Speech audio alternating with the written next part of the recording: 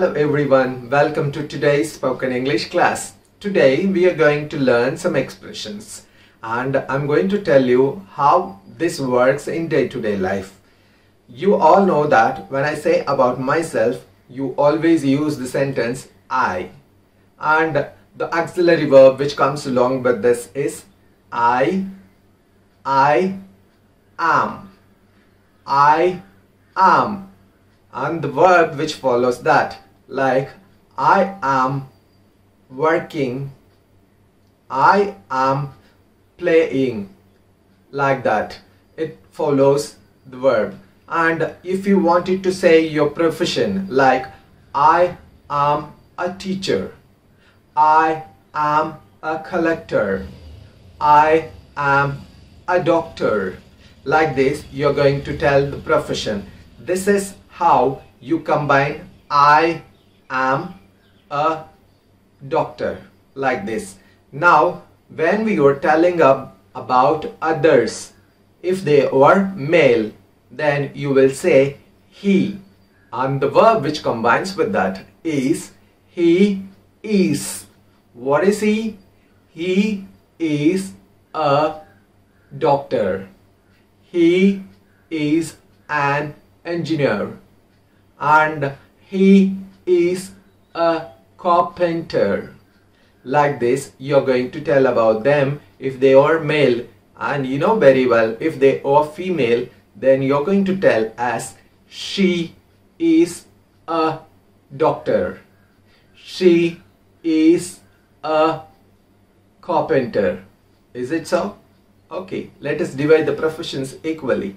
Okay, and this is how. And if you go with the name, say for example Dilip is a teacher, so it could be he or she, name them and combine is with that. And this is how we go with singular, like if I say I am so and so. And if you say about the work, I am playing, I am singing, he is playing, she is playing. What is he playing? Then comes the question. He is playing cricket or something like that. You're going to add afterwards. This is how you're going to practice with I, he, she or name.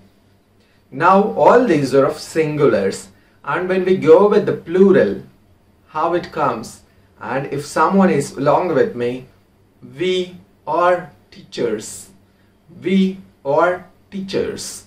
That's how. We are doctors, we are players, we, then comes the verb are, we are players, we are singers, we are dancers.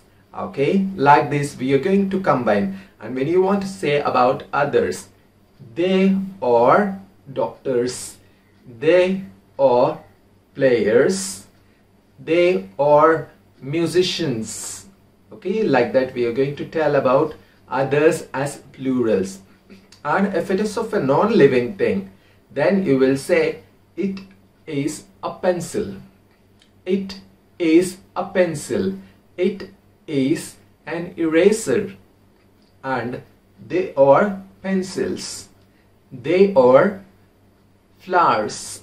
Like this we'll say. So in this class you have learned the usage of I am, he is, she is, it is, and we are, they are, you are.